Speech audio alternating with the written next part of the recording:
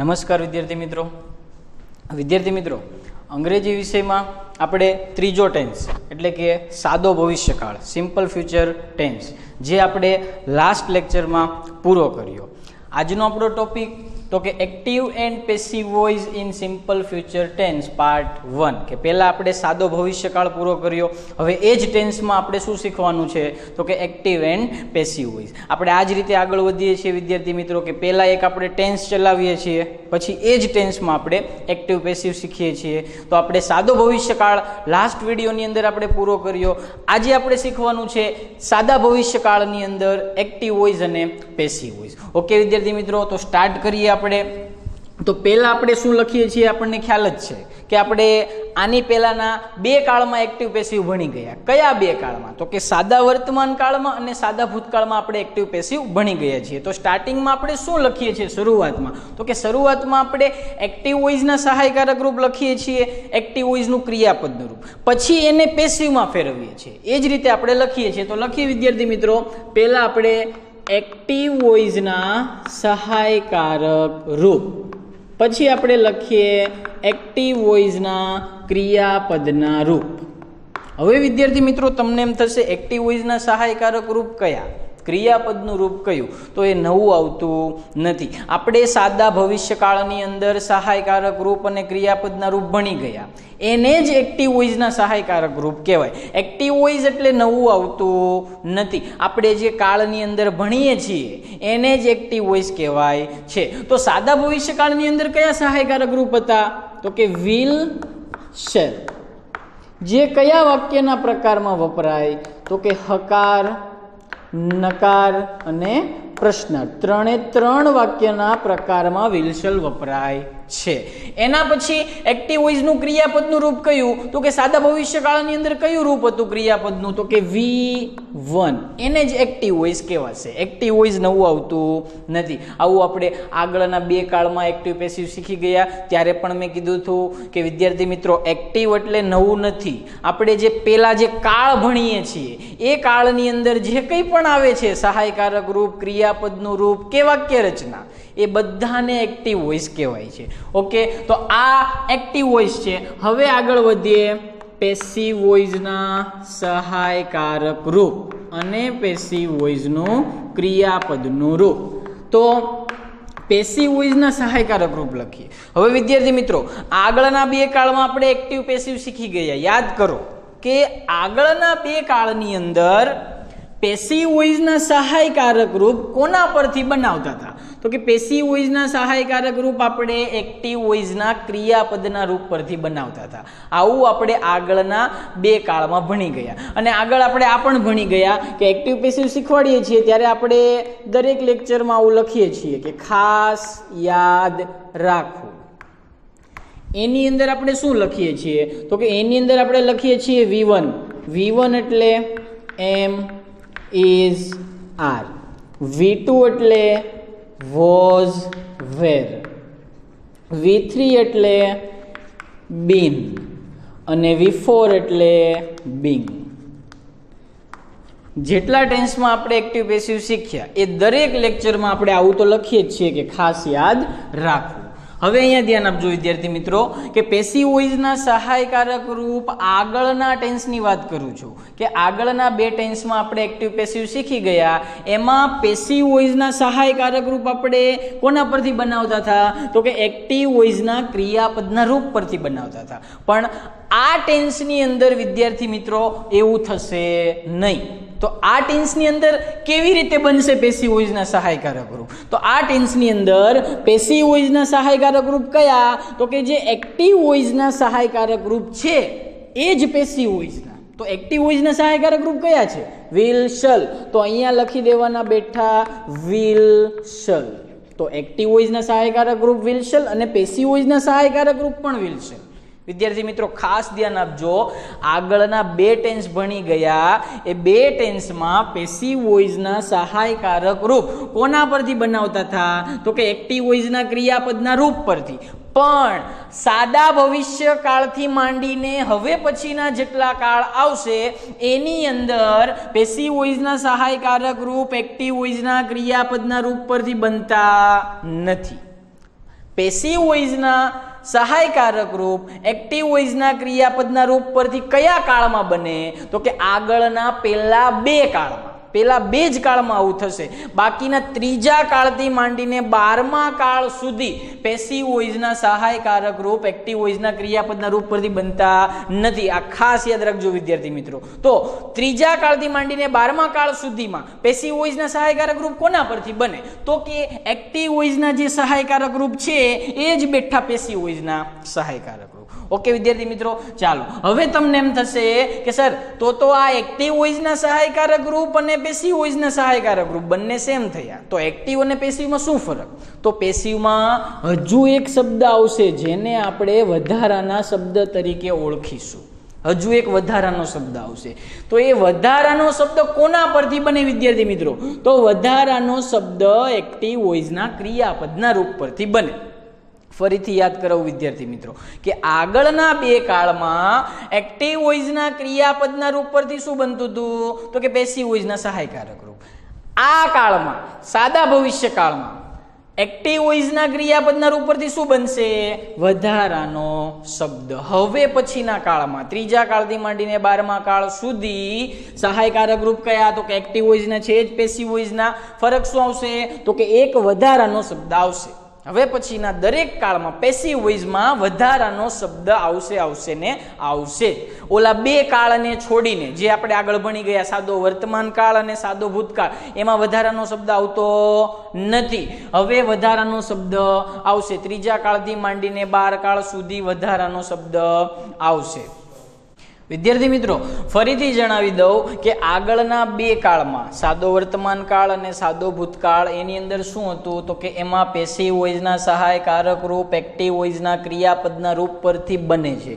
જ્યારે ત્રીજા કાળથી માંડીને 12 કાળ સુધી એમાં પેસિવ વોઇસના સહાયકારક રૂપ કોના પરથી બનશે? તો કે એક્ટિવ વોઇસના ક્રિયાપદના રૂપ પરથી બનતા નથી. એમાં કઈ રીતે બનશે? તો કે જે એક્ટિવ વોઇસના સહાયકારક રૂપ છે એ જ પેસિવ વોઇસના સહાયકારક રૂપ આવશે. અને બીજું કે વધારાનો શબ્દ આવશે પેલા બે કાળને છોડીને. પેલા બે કાળમાં કોઈ વધારાનો શબ્દ આવતો નથી. હવે ત્રીજા કાળથી માંડીને સાદા ભવિષ્ય કાળથી માંડીને 12 કાળ સુધી, ચાલુ પૂર્ણ ભવિષ્ય કાળ સુધી એક્ટિવ પેસિવમાં વધારાનો શબ્દ આવશે. એ વધારાનો શબ્દ કોના પરથી બનશે? ધ્યાન આપજો. 12 કાળમાં સેમ જ આ જ પેટર્નમાં કે વધારાનો શબ્દ કોના પરથી બનશે? તો કે એક્ટિવ વોઇસના ક્રિયાપદના રૂપ પરથી. એક્ટિવ વોઇસનું ક્રિયાપદનું રૂપ કયું છે? V1. તો આપણે ખાસ યાદ રાખવું, એમાં જો લખેલું છે અહીંયા શું છે? વધારાનો શબ્દ કોના પરથી બનશે? એક્ટિવ વોઇસના ક્રિયાપદના રૂપ પરથી. ક્રિયાપદનું રૂપ કયું? V1. તો ખાસ યાદ રાખવું, એમાં V1 માં જોવાનું શું છે? M is R. તો હું અહીંયા લખી દઉં M is R. આ M is R એક સહાયકારક રૂપ છે. વિલ્સલ પણ એક સહાયકારક રૂપ છે. તો વિદ્યાર્થી મિત્રો બે સહાયકારક રૂપ અહીંયા ભેગા થાય છે. તો બે સહાયકારક રૂપ ભેગા થવા જોઈએ નહીં. તો સર તમે તો હમણાં કીધું કે વધારાનો શબ્દ એમિઝાર આવે છે. એમિઝાર આવે છે એ સહાયકારક રૂપ છે. તો એક જ વાક્યમાં બે સહાયકારક રૂપ ભેગા થવા જોઈએ નહીં. તો વધારાનો શબ્દ કઈ રીતે બનશે? વધારાનો શબ્દ એક્ટિવ વોઇસના ક્રિયાપદના રૂપ પરથી જ બનશે. ક્રિયાપદનું રૂપ કયું છે? V1. V1 એટલે ખાસ યાદ રાખવું, એમાં જોવાનું શું છે? એમિઝાર. પણ એમિઝાર લખવાના નથી. એમિઝાર જેના રૂપ છે એનો શબ્દ લખવાનો છે. એમિઝાર કોના રૂપો? તો કે એમિઝાર એ ટુ બી ના રૂપો છે. ટુ બી ના રૂપો કયા? તો કે એમ ઇઝ આર. જો હું એમિઝાર લખું તો બે સહાયકારક રૂપ ભેગા થાય. આ ખોટું પડશે. એટલે આપણે એમિઝાર નથી લખવાનું. એમિઝાર જેના રૂપો છે એ શબ્દ લખવાનો. એમિઝાર કોના રૂપો? તો કે ટુ બી ના. તો બી એ એમિઝાર છે ને એમિઝાર એ જ બી છે. એટલે એમિઝારની જગ્યાએ આપણે શું લખવાનું વિદ્યાર્થી મિત્રો? બી. તો બી એ શું છે? વધારાનો શબ્દ. ફરી વાર જણાવી દઉં, વધારાનો શબ્દ જે છે એ કોના પરથી બનશે? એક્ટિવ વોઇસના ક્રિયાપદના રૂપ પરથી. ક્રિયાપદનું રૂપ કયું છે? તો કે V1. V1 એટલે ખાસ યાદ રાખવું, એમાં જોવાનું શું છે? એમિઝાર. એમિઝાર લખવાનું નથી, નહીતર બે સહાયકારક રૂપ ભેગા થશે. તો એમિઝાર જેના રૂપો છે એનો શબ્દ લખવાનો. તો એમિઝાર કોના રૂપ છે? તો કે ટુ બી ના. તો ટુ બી માંથી શું લખવાનું? બી. તો બી એ શું છે વિદ્યાર્થી મિત્રો? વધારાનો શબ્દ. આ રીતે 12 કાળમાં વધારાનો શબ્દ આવશે. પહેલા બે ટેન્સને છોડીને, સાદો વર્તમાન કાળ અને સાદા ભૂતકાળને છોડીને બધા જ કાળમાં પેસિવ વોઇસમાં વધારાનો શબ્દ આવશે અને એ વધારાનો શબ્દ એક્ટિવ વોઇસના ક્રિયાપદના રૂપ પરથી બનશે. ઓકે વિદ્યાર્થી મિત્રો, તો આ હતા એક્ટિવ વોઇસના સહાયકારક રૂપ અને આ છે પેસિવ વોઇસના સહાયકારક રૂપ. હવે નેક્સ્ટ આગળ વધીએ આપણે. તો હવે લખવાની છે આપણે વાક્ય રચના, જેને અંગ્રેજીમાં કહેવાય સ્ટ્રક્ચર. તો વાક્ય રચના, વાક્યના કેટલા પ્રકાર આવશે? તો કે 3: હકાર, નકાર, પ્રશ્નાર્થ. આમ તો ઘણા પ્રકાર આવે, પણ અંગ્રેજીની અંદર આપણે પેસિવ વોઇસમાં 3 જ પ્રકાર શીખવાના છે: હકાર, નકાર અને પ્રશ્નાર્થ. તો પહેલા આપણે હકારની એક્ટિવ વોઇસની વાક્ય રચના લખીએ. હવે તમને એમ થશે આ કઈ વાક્ય રચના? નવી વાક્ય રચના આવશે? નહીં, નવી નથી. આપણે ગયા લેક્ચરમાં સાદો ભવિષ્યકાળ ભણી ગયા. એ સાદા ભવિષ્યકાળની અંદર જે વાક્ય રચના આપણે લખી હતી એ જ વાક્ય રચનાને શું કહેવાય? Active voice. આગળ પણ મેં કીધું કે જે કાળની અંદર આપણે ભણી ગયા એ બધું જ એક્ટિવ વોઇસ કહેવાય. તો એની વાક્ય રચના આપણે લખીએ. પહેલા આવશે subject plus will, shell plus V1 plus object plus other words. આ એક્ટિવની વાક્ય રચના છે. હવે આપણે લખીએ વિદ્યાર્થી મિત્રો પેસિવની વાક્ય રચના, હકારની પેસિવ. એ પહેલા આપણે બધી જ એક્ટિવ લખી નાખીએ, પછી એક સાથે બધી વાક્ય રચનાને પેસિવમાં ફેરવીએ. તો આપણે લખીએ નકારની એક્ટિવ વોઇસ. તો નકારની એક્ટિવ વોઇસ, નકાર કોના પરથી બને? ગયા લેક્ચરમાં શીખી ગયા. ગયા નહીં, આમ તો દરેક લેક્ચરમાં આપણે વાક્ય રચના શીખીએ જ છીએ. તો નકારની કોના પરથી બનશે? હકાર પરથી. શું ફેરફાર કરવાનો?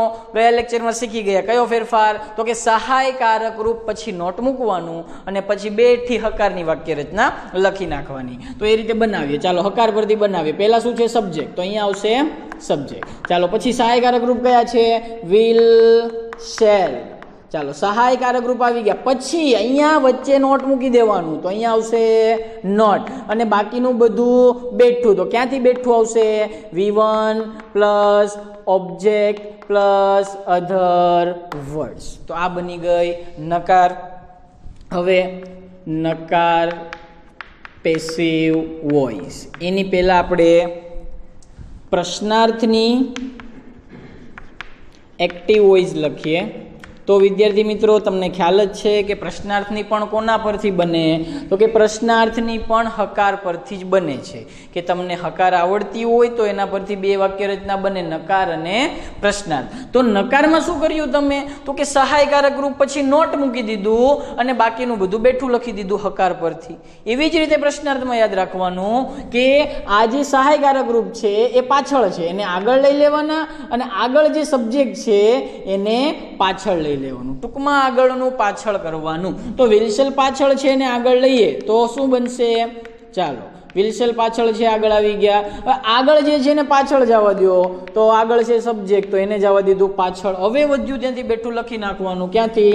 તો કે V1 પ્લસ ઓબ્જેક્ટ પ્લસ અધર વર્ડ. પાછળ ક્વેશ્ચન માર્ક. પ્રશ્નાર્થ વાક્ય છે એટલે પ્રશ્નાર્થ ચિહ્ન કરવું પડશે. હવે તો કે પ્રશ્નાર્થની પેસિવ વોઇસ. ચાલો એક્ટિવ લખી નાખી. હવે આપણે લખીએ પેસિવ વોઇસ. ધ્યાન આપજો વિદ્યાર્થી મિત્રો. હવે જો એક્ટિવમાં શું આગળ છે? સબ્જેક્ટ. તો આગળના 2 કાળમાં ભણી ગયા આપણે એક્ટિવ પેસિવ. તો તમને ખ્યાલ આવી જ ગયો હશે કે પેસિવમાં સબ્જેક્ટની જગ્યાએ શું આવે વિદ્યાર્થી મિત્રો? તો કે ઓબ્જેક્ટ. સબ્જેક્ટની જગ્યાએ ઓબ્જેક્ટ આવી ગયું. આનો વારો પૂરો. ચાલો નેક્સ્ટ શું છે? તો કે વિલ, શેલ. આ જો વિદ્યાર્થી મિત્રો અહીંયા ધ્યાન આપો. અહીંયા લખેલું છે એક્ટિવ વોઇસના સહાયકારક રૂપ કયા? Will, shell. તો અહીંયા લખેલું છે વિલ, શેલ. એ એક્ટિવ વોઇસના સહાયકારક રૂપ છે. આપણે કોના સહાયકારક રૂપ લખવાના છે? પેસિવ વોઇસના. આ એક્ટિવ વોઇસના છે, આપણે કોના લખવાના? પેસિવ વોઇસના. તો પેસિવ વોઇસના સહાયકારક રૂપ પણ અહીંયા લખેલા છે વિદ્યાર્થી મિત્રો. કયા? તો કે વિલ, શેલ. તો અહીંયા આપણે લખી દઈએ વિદ્યાર્થી મિત્રો વિલ, શેલ. ચાલો નેક્સ્ટ શું છે જો વિલસલની બાજુમાં શું આપેલું છે તો કે વિલસલની બાજુમાં આપેલું છે આપણને બી, તો અહીંયા લખી નાખીએ બી. ચાલો બી આવી ગયું. હવે આની પહેલા આપણે 2 કાળ ભણી ગયા, એમાં મેં તમને 3 વસ્તુ ગોખવાની કીધી હતી. કઈ 3 વસ્તુ કે જે 12 કાળમાં આવશે ને આવશે જ. તો એ 3 વસ્તુ કઈ તો કે V3 plus by subject plus other words. આ 3 વસ્તુ ગોખવાની કીધી હતી. એ હકાર નકાર પ્રશ્નાર્થ 3 વાક્યના પ્રકારમાં અને 12 કાળમાં આ 3 વસ્તુ એક જ સાથે હશે, એટલા માટે મેં તમને ગોખવાની કીધી હતી. ઓકે વિદ્યાર્થી મિત્રો, તો આ હતી હકારની પેસિવની વાક્ય રચના. ફરીથી રિપીટ કરું, સબ્જેક્ટના સ્થાને શું આવશે ઓબ્જેક્ટ, એટલે સબ્જેક્ટનો વારો પૂરો.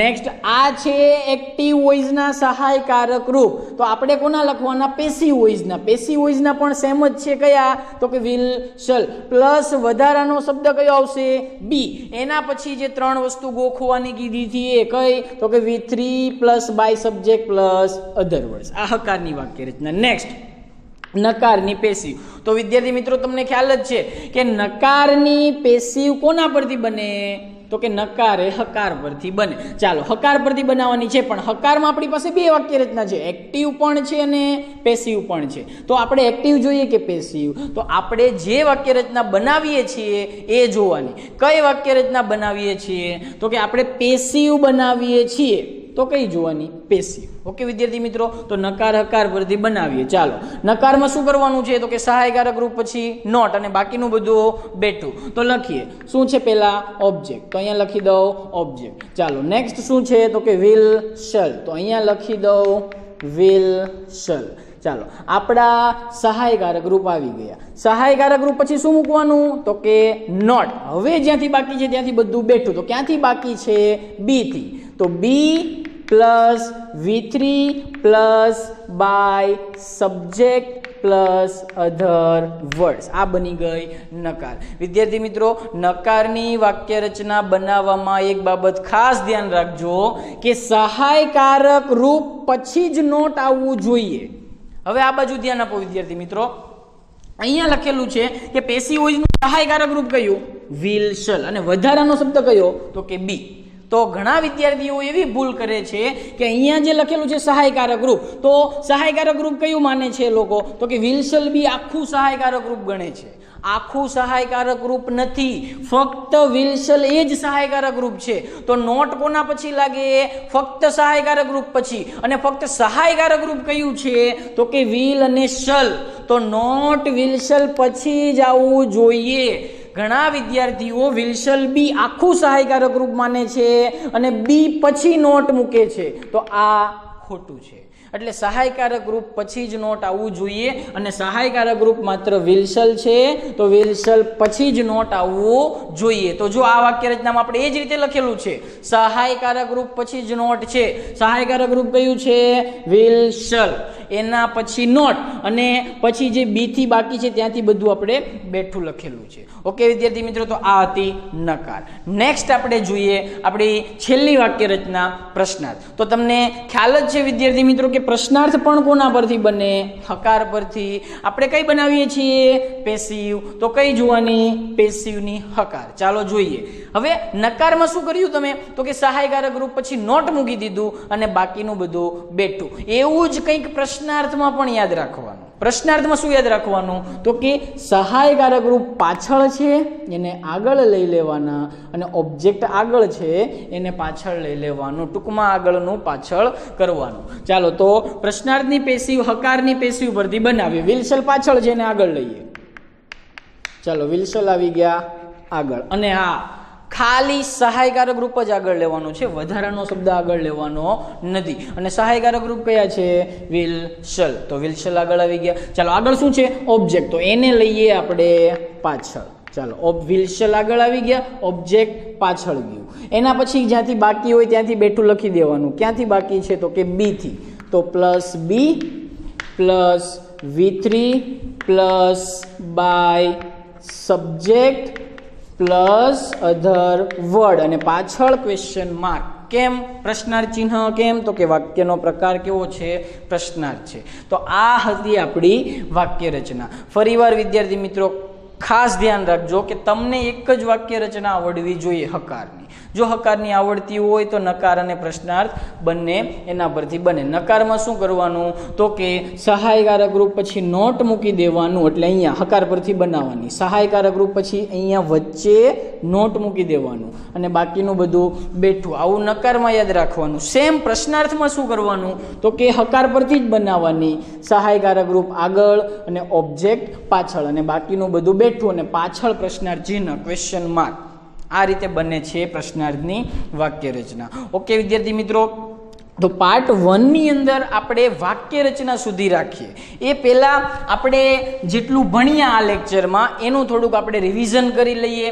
તો પાર્ટ 1 ની અંદર active and passive voice in simple future tense સાદા ભવિષ્યકાળની અંદર ભાગ 1 પાર્ટ 1 એની અંદર આપણે શું જોયું? તો કે પહેલા આપણે લખેલા છે એક્ટિવ વોઇસના સહાયકારક રૂપ કયા આવે? તો કે આપણે સાદા ભવિષ્યકાળમાં ભણી ગયા કયા? Will, shall. એ ત્રણેય વાક્યના પ્રકારમાં વપરાય. હકાર, નકાર, પ્રશ્નાર્થ ત્રણેય વાક્યના પ્રકારમાં. એના પછી ક્રિયાપદનું રૂપ કયું આવશે? તો કે V1. એના ઉપરથી પેસિવ વોઇસના સહાયકારક રૂપ બને. તો પેસિવ વોઇસના સહાયકારક રૂપ કોના પરથી બને? તો કે એક્ટિવ વોઇસના ક્રિયાપદના રૂપ પરથી. આ રીતે બનાવતા નહીં. આવું ફક્ત બે કાળમાં જ થાય. કયા? તો કે સાદો વર્તમાન કાળ અને સાદો ભૂતકાળ. ત્રીજા નંબરના કાળથી માંડીને 12 કાળ સુધી એમાં પેસિવ વોઇસના સહાયકારક રૂપ કોના પરથી બનશે? તો કે પેસિવ વોઇસના સહાયકારક રૂપ એક્ટિવ વોઇસના જે સહાયકારક રૂપ છે એ બેઠા લખી નાખવાના. તો એક્ટિવ વોઇસના સહાયકારક રૂપ કયા છે? Will, shall. એ જ પેસિવ વોઇસના સહાયકારક રૂપ બનશે વિલ, શલ. ફરક શું આવશે? તો કે વધારાનો શબ્દ. એ વધારાનો શબ્દ કોના પરથી બને? તો કે એક્ટિવ વોઇસના ક્રિયાપદના રૂપ પરથી. આ કાળથી માંડીને 12 કાળમાં હવે વધારાનો શબ્દ આવશે અને એ વધારાનો શબ્દ કોના પરથી બનશે? એક્ટિવ વોઇસના ક્રિયાપદના રૂપ પરથી. એક્ટિવ વોઇસનું ક્રિયાપદનું રૂપ કયું છે? V1. તો V1 છે તો ખાસ યાદ રાખવું, એમાં V1 માં જોવાનું. V1 માં શું છે? એમિઝાર. હવે જો હું અહીંયા એમિઝાર લખું તો બે સહાયકારક રૂપ ભેગા થાય, એટલે એમિઝાર જેના રૂપ છે એનો શબ્દ લખવાનો. એમિઝાર કોના રૂપો? તો કે ટુ બી ના. તો ટુ બી માંથી શું લીધું આપણે? બી. તો બી એ વધારાનો શબ્દ છે અને સહાયકારક રૂપ કયા? Will, shall. તો ખાસ યાદ રાખજો વિદ્યાર્થી મિત્રો કે આ જે બી છે એને સહાયકારક રૂપમાં એડ કરવાનો નથી, એને વધારાના શબ્દ તરીકે જ યાદ રાખવાનો છે. એટલે ફક્ત સહાયકારક રૂપ કયા? વિલ અને શલ, અને વધારાનો શબ્દ કયો? બી. હવે આવી જઈએ વાક્ય રચના પર. તો પહેલા આપણે લખેલી છે એક્ટિવની વાક્ય રચના, જે આપણે સાદા ભવિષ્યકાળની અંદર ભણી ગયા છીએ. પેસિવ કઈ રીતે બનાવીએ એ જોઈએ આપણે. તો કે સબ્જેક્ટના સ્થાને શું આવે? ઓબ્જેક્ટ.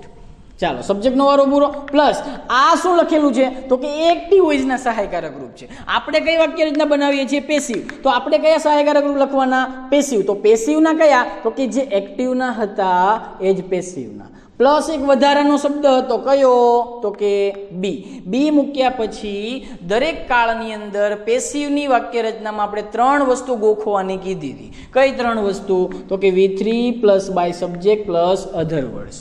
પેસિવ વોઇસના દરેક કાળમાં આ 3 વસ્તુ એક જ સાથે આવશે. ચાલો નેક્સ્ટ આપણે આ હકાર બની ગઈ. હવે હકાર એના પરથી કઈ બને?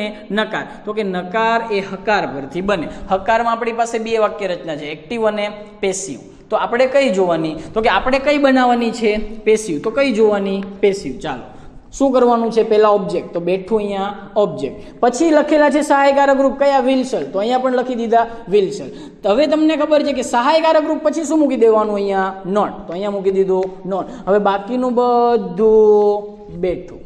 બી થી બધું બેઠું. આ રીતે નકાર બનશે. એના પછી શું બનશે? પ્રશ્નાર્થ. પ્રશ્નાર્થ પણ કોના પરથી બને? તો કે હકાર પરથી. ચાલો એમાં શું કરવાનું? તો કે આ જે સહાયકારક રૂપ છે એને આગળ લઈ લેવાના. આગળ શું છે? ઓબ્જેક્ટ. એને ક્યાં લઈ લીધું? પાછળ. હવે બાકીનું બધું એટલે કે બી થી બધું જ બેઠું. તો આ રીતે પ્રશ્નાર્થ બને છે. તો વિદ્યાર્થી મિત્રો એક્ટિવ પેસિવ વોઇસ સાદા ભવિષ્યકાળની અંદર એક્ટિવ પેસિવ વોઇસ એની અંદર તમારે શું યાદ રાખવાનું છે? કે તો એની અંદર તમારે આ જે સહાયકારક રૂપ છે એ કઈ રીતે બને એ યાદ રાખવાનું. તો ફરીથી કે પેસિવ વોઇસના સહાયકારક રૂપ કઈ રીતે બનશે? આગળના બે કાળમાં આપણે કઈ રીતે બનાવ્યા? તો કે એક્ટિવ વોઇસના ક્રિયાપદના રૂપ પરથી. હવે આ રીતે બનશે નહીં. એવું ફક્ત આગળના બે કાળમાં જ થતું હતું. હવે ત્રીજા કાળથી માંડીને 12 કાળ સુધી કઈ રીતે બનશે પેસિવ વોઇસના સહાયકારક રૂપ? તો કે જે એક્ટિવ વોઇસના સહાયકારક રૂપ છે એ જ બેઠા પેસિવ વોઇસના સહાયકારક રૂપ બનશે. ફરક શું આવશે? તો કે એક વધારાનો શબ્દ બનશે. એ વધારાનો શબ્દ એક્ટિવ વોઇસના ક્રિયાપદના રૂપ પરથી બનશે. આવું આ કાળમાં નહીં, ત્રીજા કાળથી માંડીને એટલે આ કાળથી માંડીને 12 કાળ સુધીમાં વધારાનો શબ્દ આવશે અને એ આ જ રીતે બને એક્ટિવ વોઇસના ક્રિયાપદના રૂપ પરથી. ઓકે વિદ્યાર્થી મિત્રો, તો પહેલી વસ્તુ તમારે આ યાદ રાખવાનું કે પેસિવ વોઇસના સહાયકારક રૂપ કઈ રીતે બને.